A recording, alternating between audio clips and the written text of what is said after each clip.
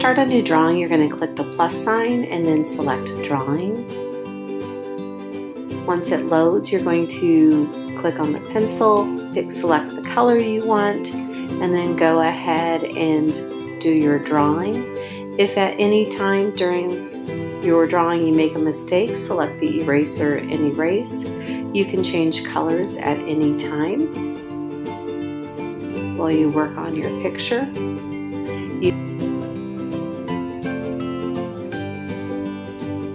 You can change the size of your pen by selecting the circles at the bottom. You can also click on Label and type what you want to use as a caption and then drag it to where you want it to be in your picture.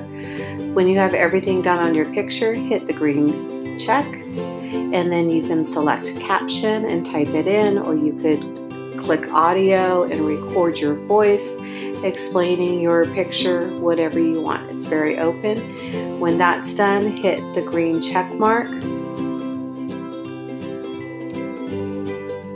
and then finally click the green check to finish.